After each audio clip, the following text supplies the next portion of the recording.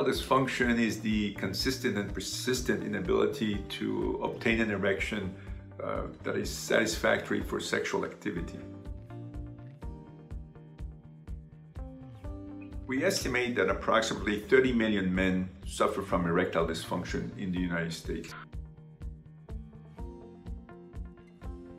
There are many causes of erectile dysfunction, but the most common cause are diabetes, high blood pressure, tobacco smoking, high cholesterol levels, and of course any pelvic surgery or treatment for prostate cancer such as radiation, robotic prostatectomy, any surgeries of the bladder that involves removal of the bladder for cancer, and also any low anterior resection of colonic cancers, for example. And also we see unusual causes such as scleroderma, systemic fibrosis, or also lupus. And of course we have patients that have sickle cell trait or sickle cell anemia who have repeated bouts of priapism, which causes scarring and fibrosis of the penis. In order to make a diagnosis of erectile dysfunction, one needs to have a complete history, and that's really important, a physical exam, and then there are specialized studies such as a penile injection test, a penile injection test coupled with a duplex Doppler ultrasonography, which is a very good test that evaluates the ability of the penis to receive blood through the arteries as well as trap blood into the penis during an erection and diagnose whether or not the patient has a venous leak.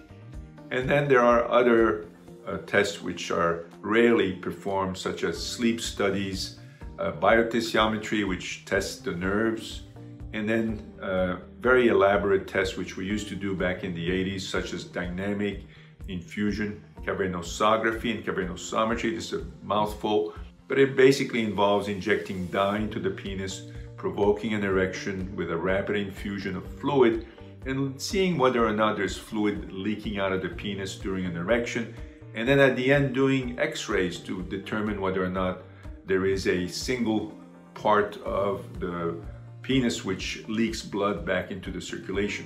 We used to do these tests when we were contemplating doing venous ligation, which is no longer a procedure that is performed because of its lack of success.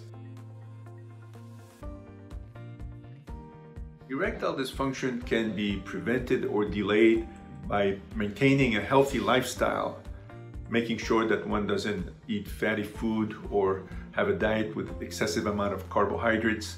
Exercising is extremely important.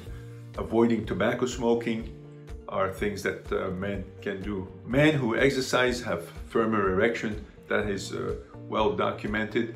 In addition, men who keep themselves trim and fit and have a low carbohydrate diet and a low cholesterol diet seem to maintain their erectile function longer in their age.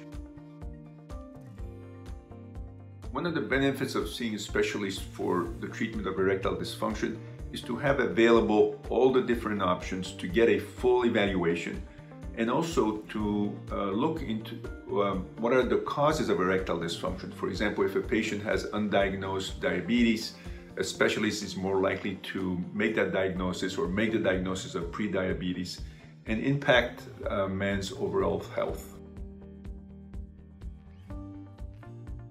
There are many treatment options for erectile dysfunction, including lifestyle changes, oral therapy, and medications that are inserted directly into the penis, either with a needle, such as Caverject or Edex, or with the urethral suppositories, and then vacuum erection device, and then penile implants.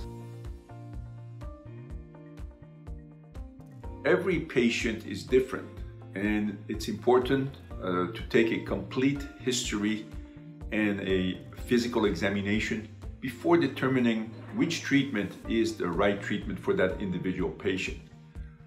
Well, of course, we want to have the treatment that is the least intrusive and most effective with the least amount of side effects. And We also want to take into account the patient's age, patient's ability to use a device or perform a penile injections, and the patient's marital status, as well as other underlying medical conditions.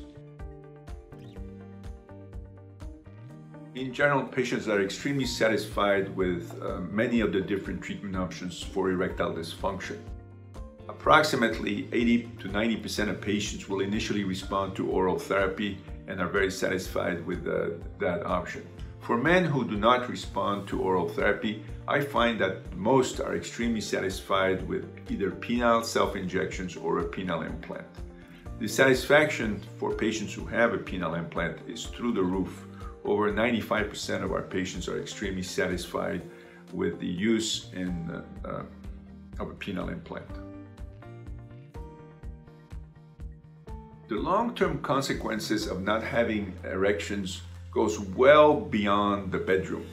And that is something that is very difficult for patients who don't have erectile dysfunction. It's difficult for a patient's partner, a lady, to appreciate. When a man has erectile dysfunction, that's all he thinks about.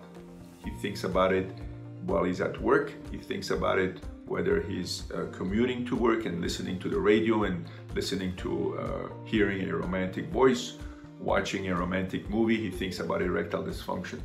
So what it does is it constant fatigue of a person's brain.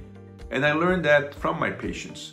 Patients who get a penile implant, for example, the first thing out of their mouth is, "I feel so free. I don't know what to think about." It's not about sex. It's not about having a firm erection. It's freeing a person from the shackles of erectile dysfunction.